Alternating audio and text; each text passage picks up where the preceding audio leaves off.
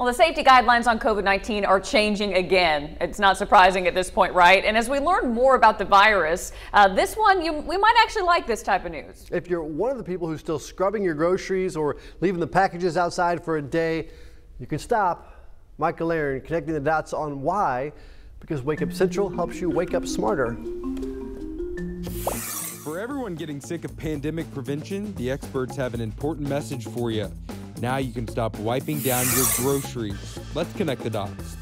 When the coronavirus pandemic hit, a lot of us took clean to the extreme, wiping down each surface in our home and anything coming into it. That's after studies found the virus could live on surfaces for long periods of time. But as scientists learn more about COVID-19, they say it's safe to stop quarantining the mail and using Clorox wipes on all your groceries. So what's changed? Epidemiologists are finding it is not common for the coronavirus to spread through contaminated surfaces. Something to keep in mind about those studies on how long the virus can live on a surface: they are done in ideal conditions in the lab. In the real world, there are a lot of factors like sunlight and heat that can weaken the virus. But that does not mean there's no risk. Crowded places where a lot of people are touching common surfaces still remain high risk, like a public restroom in a high-traffic area. And experts still recommend taking precautions.